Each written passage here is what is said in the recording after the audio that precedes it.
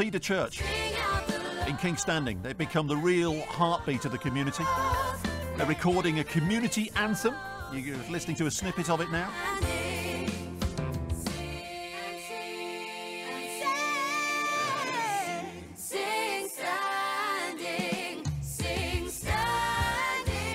Singstanding is what it's called. We've reached 100 days of the Make a Difference campaign, and we've had some incredible calls and details of what people are doing in the community.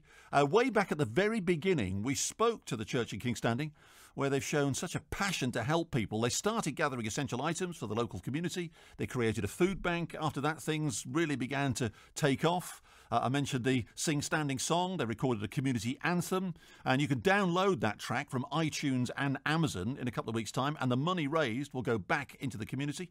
Andrew Kisumba is pastor at Cedar Church. He says the Make a Difference campaign has encouraged people to come together. I think what your campaign did was to highlight lots of different small groups doing things, and for us it gave us a platform. We were able on the back of that to garner some more support from the West Midlands Mayor, Andy Street, who was able to promote what we were doing, and then the local people who were donating also felt a part of something bigger.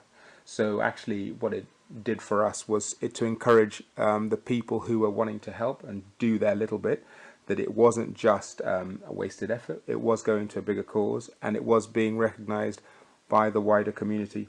So our little area of Kingstanding was able to make a small difference, and all the people who were collecting things, we just decided that once all this is over, we're going to put on a big sort of street party, if you like, have steel band, choirs and stuff like that. And we wanted to bring everyone together just as a celebration. So people are coming together for something good, after something terrible that has happened. Andrew Kisumba, pastor at Cedar Church.